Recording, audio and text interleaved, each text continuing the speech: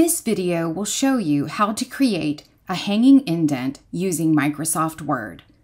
For this example, I am showing you an APA formatted annotated bibliography.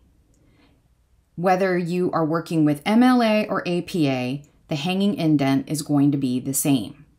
In Microsoft Word, highlight the full citation, then go to this symbol in Microsoft Word, which is located in the Home menu.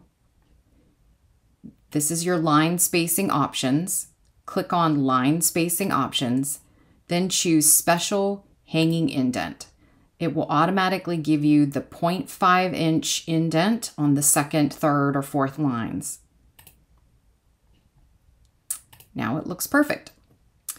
You also need to have the annotation below the citation indented correctly. The way you can do this is to highlight all the words for your annotation.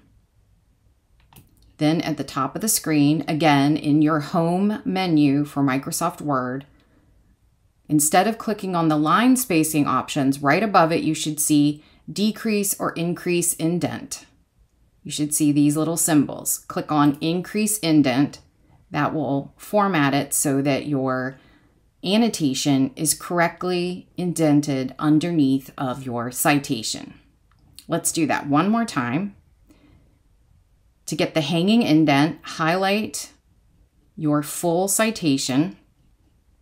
Then in your Microsoft Word menu, go to Line Spacing Options. After you get to Line Spacing Options, click on Special Hanging Indent. Now you want to make sure the annotation below it matches.